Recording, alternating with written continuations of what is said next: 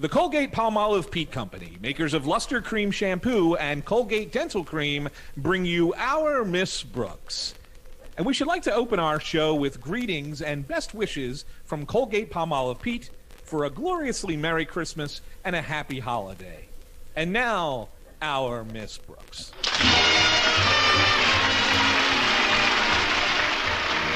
Yes, it's time once again for another comedy episode of Our Miss Brooks. Well, many of us are spending this Christmas Eve with our families and friends. But our Miss Brooks, who teaches English at Madison High School, isn't quite so fortunate. No, my family was too far away to visit, and it seems my friends had other plans. But I made up my mind not to brood about it, and I was trimming a rather tiny tree in our living room when Mrs. Davis, my landlady, joined me. That's quite a nice Christmas tree there, Connie. It isn't really a Christmas tree, Mrs. Davis. It's called a friendship tree. You see, I trim it by putting all my greeting cards on the branches with strips of cellophane tape. Looks nice, doesn't it? Yes, it does. You certainly received some pretty cards this year. And the sentiments are so lovely. Look at this one I got from my principal. Mr. Conklin, what does it say, dear?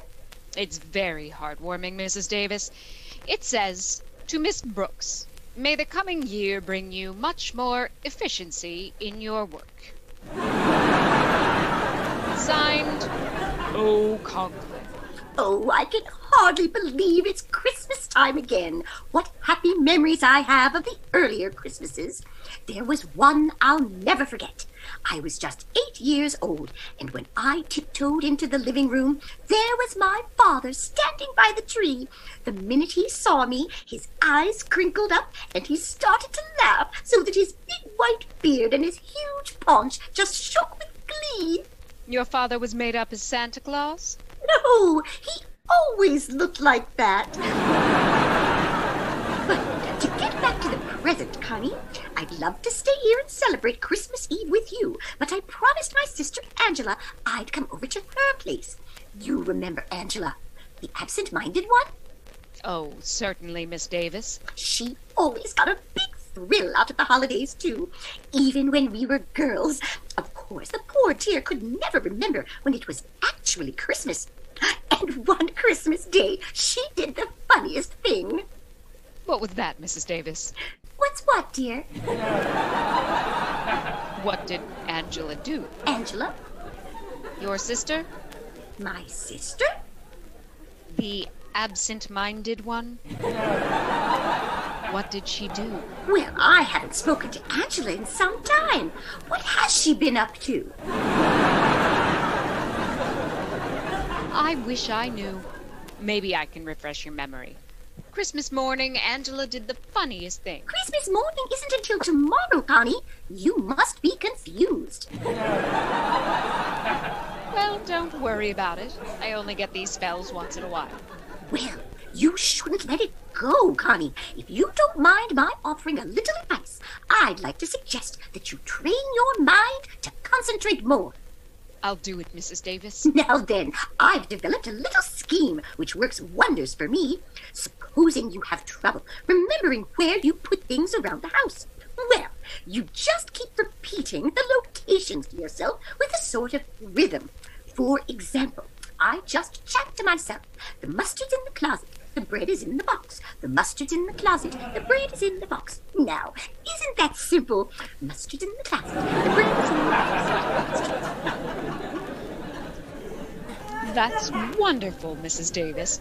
If anybody wants a mustard sandwich, you are really ready. Yes. Now, before I do anything else, I want to invite you to join me tonight. Join you? Yes, dear. I'm going over to Angela's house? Oh, yes, that's right. Oh, she's so cute with that little absent mind of hers.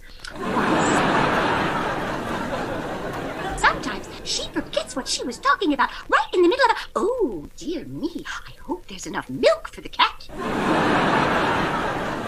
Well, I'm sure if we... But that may be someday. Or if it doesn't seem to... And that's why I can't join you tonight. But Thanks anyway, Mrs. Davis. I'll just spend a quiet evening at home here. But how about Mr. Boynton? Don't tell me he was too shy to ask you for a date on Christmas Eve. Why do you think there's mistletoe on all four walls? No, Mr. Boynton asked me all right, but then he canceled yesterday. Said he's going upstate to visit his folks for a couple of days. But don't worry about me, Mrs. Davis. I'll have a gay time. I'll listen to the radio, read, and from this window I can see our neighbor's television antenna. But what about the little gifts you've got for Walter Denton and Mr. and Mrs. Conklin and Harriet? When are you going to deliver them? They told me not to bother. They said we'd exchange on the 26th. 26th? I don't think the day after Christmas is the time to exchange gifts. You don't? You should see the department stores. What's that, Mrs. Davis? Oh, it's Minerva. Where are you, dear?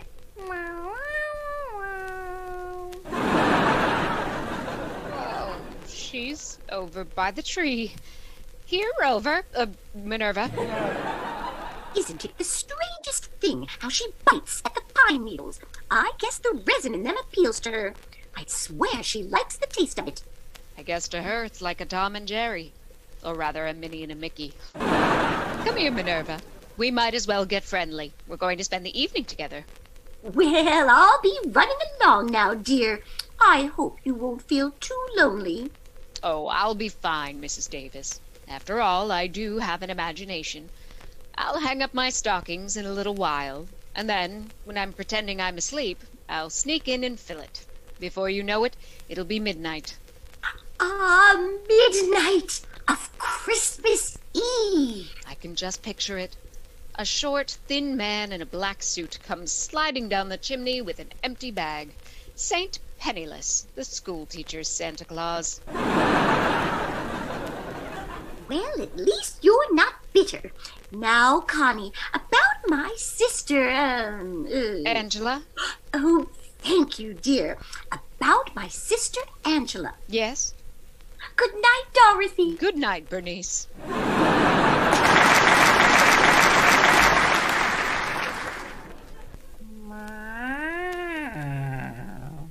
Oh, stop drinking those pine needles. Come over here. That's a good kitty. Now I'll just settle down in Mrs. Davis' rocker, and we'll have ourselves a nice, quiet rock. I've got to exercise more. My bones are rusting. Oh, it's the rocker. Kind of soothing at that.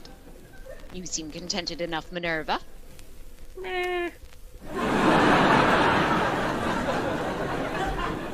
Twas the night before Christmas, and all through the house not a creature was stirring, not even a mouse. Meow! Ooh, sorry, Minerva. I didn't mean to upset you. Oh, gosh, I'm sleepy. Now, who can that be? Expecting anyone, Minerva? That's funny. Nobody's here. I'm here. Where? Oh, leaning on my knee. What can I do for you? I'm a salesman, but I don't believe in giving any sales talk or sob stories. All I do is tell you what I'm selling. If you want to buy, okay. If not, okay. Okay, what are you selling? Well, it's Christmas Eve. I'm just a small urchin, a little on the underprivileged side. I'm trying to make a few dollars to get some wood to heat our tiny apartment, so while she's singing my 3 sick sisters, my mother's lips don't turn blue. That's what I like. No sob stories. If you're selling handkerchiefs, I'll take 6. Oh, no, ma'am. I'm selling Christmas trees. They're only $1 apiece. Well, I've already got a tree. Then I'll make it 50 cents. But I don't need a tree. How about a quarter? Look, little boy. I can arrange payments. Please take one, ma'am. These aren't ordinary trees, you know. They're magic. Magic? Oh, yes, ma'am. You'd be surprised what miracles will happen if you buy one. Well, a quarter isn't too much to pay for a miracle. It's 50 cents. I thought you said 25. That's when you sounded tougher to sell. Well, before I melt down to my coal buttons and the stovepipe hat, here's 50 cents. You won't be sorry, ma'am. Here's the little tree. Say, it's kind of cute at that. Would you like to come in and help me set it up? I can't. I gotta run right home. My sitter's been alone long enough. Sitter?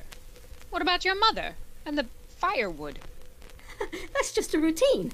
My folks are attending a dinner the other bank presidents are giving for Father.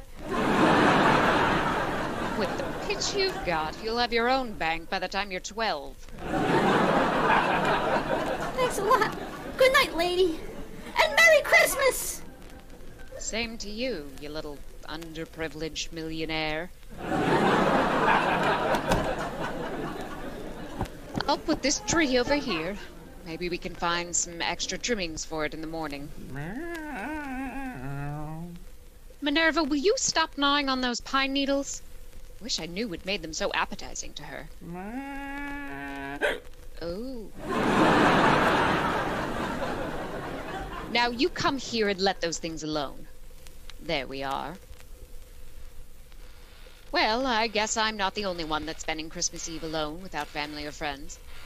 But who can tell? Maybe Santa Claus has something up his big red sleeve that I don't know about yet. Of course, I do have a squeaky rocker and Minerva. Jingle bells, merry stuff like that. Oh, what fun it is to rock with a big fat drunken cat.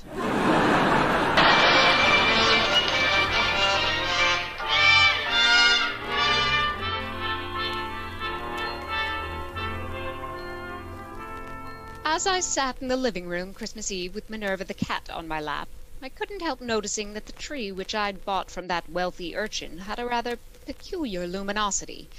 Although there wasn't any artificial illumination, it seemed to glow from deep down in its branches. As I rocked back and forth, I started to get very drowsy. Oh, the little boy said that this tree was magic, Minerva. I don't believe it either. Still, it is Christmas Eve, and some very strange things have happened on Christmas Eve.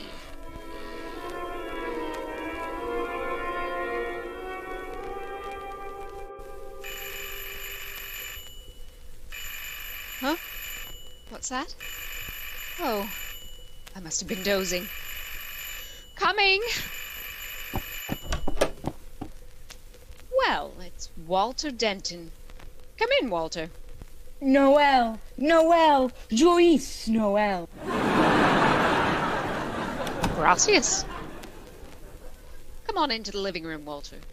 Thanks, Miss Brooks. Here, I brought you this little gift to put under your tree. Oh, that was very thoughtful, Walter. Put it under this tree over here. Okay. Say, you've got 2 trees. Yes, one for Minerva and one for me. What? Don't pay any attention to her. She's pine needle happy. Well, Miss Brooks, as you know, I was supposed to spend the evening nestled snugly in the tight little confines of my own small immediate family circle. For heaven's sakes, come out of there. You're giving me claustrophobia. But I went to my father and mother and crove their permission to come Wait over a minute, Walter. You crove their permission? Yeah. Crave, craven, crove. Isn't it? Of course not. Let's see. Craven. After you crove their permission... Well, they waived my presence for a long enough while for me to deliver to you, Miss Brooks, the little token of my esteem and affection which is now ensconcing under the tree. Walter, are you still in my English class? Sure, Miss Brooks. Well, I'd better bone up a little. One of us is going to flunk this term. But what I'd like to say, Miss Brooks, is something that I've wanted to say for a long time. Yes, Walter? It's a little on the sentimental side, perhaps for a so-called hep high school boy to be telling the teacher. But it's sincere, Miss Brooks. I'm sure it is. It's something I feel deep down inside of me, Miss Brooks, from whence so many of one's warmer emotions stem. That is whence they stem from, all right. Of course, even if it does seem over-sentimental or even downright sticky, Christmas Eve seems to be the time you can say things like this and not sound over-sentimental or sticky. Christmas Eve is the time to say them. I just hope I hear them by New Year's Eve. What I want you to know, Miss Brooks, is that I'm grateful. For what? For my association with you during the past semester at Madison High School. Well, thank you, Walter. I've tried to be a capable teacher. Oh, your teaching was nothing. I don't mean scholastically. As a teacher, you were very adequate. I mean personally. The interest you took in me and my problem. For that, I could never thank you if I lived to be 100. Of course, you'd be gone a long time by then. Joyeux Noël to you too. You don't know what it's meant to me to have your ear whenever I needed it. It was nothing, really. I have another one. Especially about girls. Gosh, remember how silly I used to act about girls? Every time one of them looked at me, I giggled like a kid. And then, overnight, I matured. I met the one woman who mattered. Harriet Conklin. She certainly made something out of you, Walter. I don't know what, but something. And you saw me through the difficult transition period of that amour as well, while Harriet and I were adjusting to one another. It was wonderful to be able to come to you for advice, Miss Brooks. It isn't every boy who has such an interest taken in him by some intelligent, elderly person.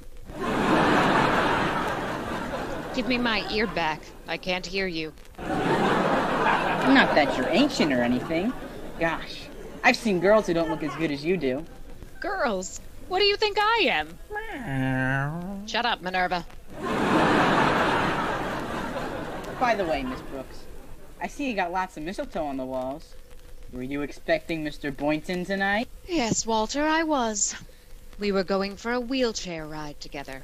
But he had to visit his folks upstate. His folks? Gosh, they must be well along in years. His father's over 50. They may shoot him next spring. Look, Walter, while you're here, you might as well pick up the little gift I got for you. Oh, but you shouldn't have, Miss Brooks. Where is it? Under the tree on your right. It isn't much, just a remembrance. Well, gee, I almost forgot. I can't open it yet. Why not? Oh, you mean you want to put it under your tree at home and then open it with your family? Not exactly, but... Well, I'll get to it later, Miss Brooks. Ooh, there they are now. I'll answer it. There who are now? Come on in, folks. She was all alone when I got here. Then it's really a surprise, isn't it? We should have stayed home Christmas Eve. Besides, it's freezing out. Now, Osgood, don't be so grouchy. Hello, Miss Brooks. Merry Christmas. Why, it's Mr. and Mrs. Conklin and Harriet. How are you all? I'm cold. Oh, that's too bad. Come here, Minerva. Rub up against Mr. Conklin. Oh, what's that? Go away, cat. She seems to like you, Osgood. Or is she hungry, Miss Brooks? She's not that hungry. I don't like cats. Why doesn't she go chase a mouse or something? You forget, Mr. Conklin. This is Christmas Eve. There isn't one stirring. Say, Harriet, Yes, Walter? there's a lot of mistletoe around this room. I know. It's real pretty. Osgood, notice all the mistletoe in this room? What? Oh, that green stuff. More often than not, it makes me sneeze. Oh, come on, Osgood. Let's see if it does. Oh, now, Martha, don't embarrass me. I don't want to. It doesn't make you sneeze, does it, Harriet? I'm willing to find out. Here's a nice wreath of it on this wall. Yeah. Well, here we are. Yes. Here we are.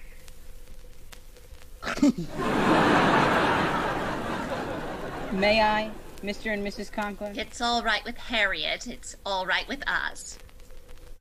Well, come on, Walter. We're getting old. Oh gosh, you're sweet, Harriet. Isn't that cute, Osgood? Oh, come here, dear. How about one for your faithful old wife? Well, it is customary, I guess. There, I'm under the stuff. Now pucker up, dear. Very well. Very you see, I told you,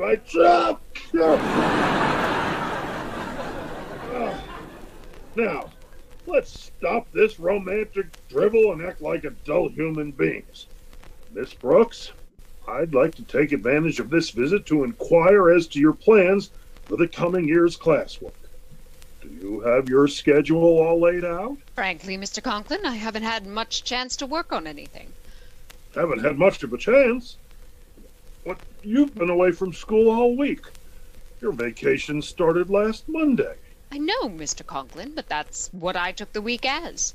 I mean, a vacation is something that you go on when you get the opportunity to. You don't work on it or during it unless, even though I didn't actually go anywhere, when my vacation came along, I went on it. Or was on one. Usually. And you wanted to be head of the English department. Please, Osgood, this is no time to talk of school affairs. We're here to spend part of our holiday with Miss Brooks. It was very nice of you to think about me, Mrs. Conklin. It was nice of all of you. I want to... Where are Walter and Harriet? Denton! Get my daughter away from that mistletoe at once! But, Mr. Conklin, Harriet isn't allergic to mistletoe. No, but I'm allergic to you. Harriet's almost irresistible sometimes, especially alongside older women like Mrs. Conklin and Miss Brooks. Sounds like the bell. I'll get it. Why, Mr. Boynton, come in. Thanks, Miss Brooks. But I thought you were going upstate to see your folks. I was, but they sent me a wire that they wanted to come here for about a week or so. They'll arrive in the morning, so I thought I'd drop this little gift off for you tonight. Oh, you shouldn't have. Where is it? Let's just put it under the tree in the living room. Look who's here, everybody. Well, it's Mr. Boynton. Hi there, Mr. B. This is nice. Hello, Boynton. Pretty cold out, isn't it? Hello, folks. This is beginning to get more like Christmas Eve every minute. Sit down, Mr. Boynton. I'm certainly glad your folks decided to visit you instead of vice versa. So am I. There's a particularly good reason why I'm glad. There is? Yes. It gives me a chance to see how my guinea pigs are affected by this cold snap. So far, they haven't reacted at all. What do you expect them to do? Blow on their paws? Miss Brooks, have you pointed out the mistletoe to Mr. Boynton? Oh, why don't you stop that nonsense, Martha? It isn't nonsense. Mr. Boynton, look at the mistletoe. Mistletoe? Oh, yes. A very interesting example of the flora found in various areas throughout the globe. An evergreen parasitic shrub, it is indigenous to the regions where apple trees and oaks abound. Now that the lecture is over, may we ask questions? Certainly, Miss Brooks. Want to stand under it? Stand under it? Well, you see, because of certain characteristics in its makeup, an allergy is sometimes aggravated by its presence. I'll take a chance if you will. Come on, Mr. Boynton. Yeah, come on, Mr. Boynton. Just bring him over to this wall here. Well, I'll get under it if you like. Well, don't just stand there. Can't you see Miss Brooks is cooking? Well, don't fuss for me. I couldn't eat a thing. Mr. Boynton, don't you know what standing under the mistletoe signifies? Well, I know what it signifies to most people, but to me,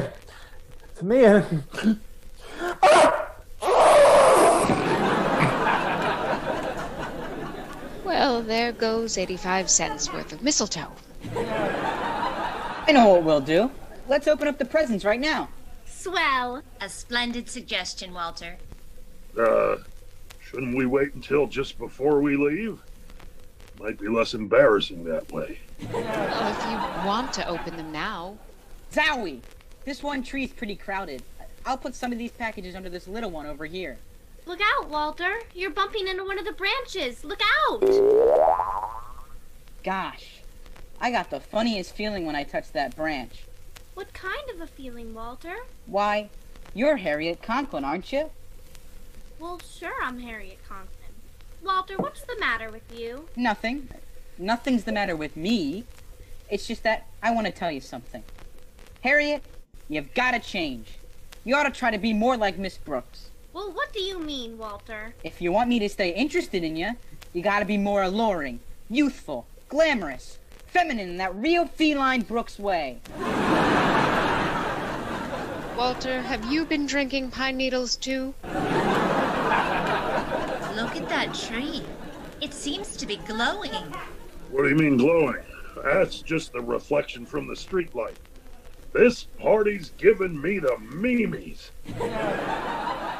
Holidays indeed. Here, I'll just move the tree where it won't glisten in our eyes. Here we go. Ho, ho, ho, Merry Christmas! Why, Mr. Conklin. Of course I'm Mr. Conklin. Happy-go-lucky, fun-loving, gag-a-minute Osgood. Gag-a-minute, Osgood. Sometimes I've wanted to. Miss Brooks, is that really you standing there? I think so, Mr. Conklin. Why do you ask? Because you suddenly look so different, so intelligent. Miss Brooks, I've made up my mind. You are now head of the Madison High English Department. Ha ha! Well, thank you, fun-loving Osgood. I'm going to put this wonderful tree where it belongs, right in the center of the room. Give me a hand, Boynton. Yes, sir, Mr. Conklin. I'll just take this end here and... Miss Brooks? Yes, Mr. Boynton? Come here, baby. What? I said come here, Connie. You did not. You said come here, baby, and I'm here.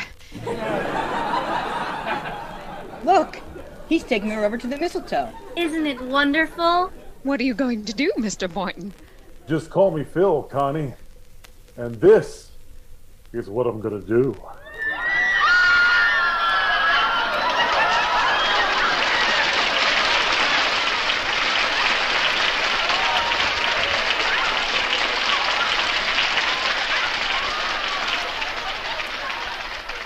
Well, Connie, how does that make you feel?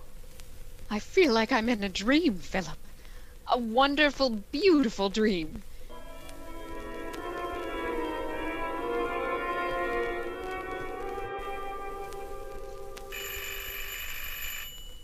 Mr. Boynton? Mr. Boynton? Mr. Boynton, where are you? Oh, where did everybody go? Oh, I must have been dreaming. Well, that's real enough. I'll be right there. Meow! Oh, sorry, Minerva. I didn't mean to drop you.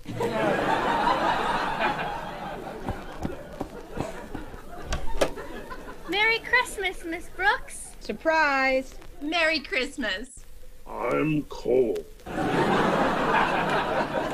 Why, it's the Conklins and Walter and Mr. Boynton. But you all just left. I mean, come in. We thought it would be nice if we spent our Christmas Eve together, Miss Brooks. Yes, and we brought a few little gifts over for you. I'll just put him under this tree here. Yes, do that, Walter. Aren't you going to ask me why I didn't go upstate, Miss Brooks? I know why, Mr. Boynton. Your folks are coming down to see you. Well, how did you know that? I just got the telegram. Don't let's get too carried away with the holidays. We've got to prepare for a hard school season ahead, Miss Brooks. Oh, well, let's not talk about school affairs now, Osgood. Walter, look at the mistletoe. Yeah, look at it. Now, just a minute. Before we go through all that again, would you please touch the tree, Mr. Boynton? The one on the left with the... Why, it's gone. There's only one tree. Miss Brooks, are you all right? Of course I'm all right. Could I have dreamt that part too? Mr. Boynton, would you do me a favor, please? Of course, Miss Brooks. What is it? Would you touch the Christmas tree? Touch it? But I... Please. It's important. Oh, all right. There. Nothing happened. What did you expect would happen? A miracle. Excuse me, I'll be right back. I'm a little urchin and I'm selling magic Christmas trees. But you just came here. Please buy one, lady. They're only cost 50 cents apiece. 50 cents? That's right. Here's $2. Give me 4 of them.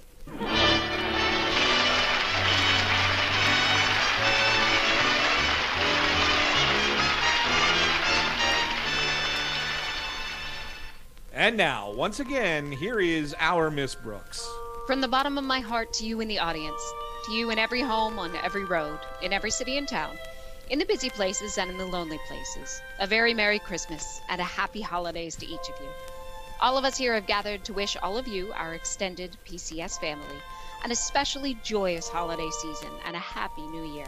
Stay safe, and we look forward to seeing you in person in 2021.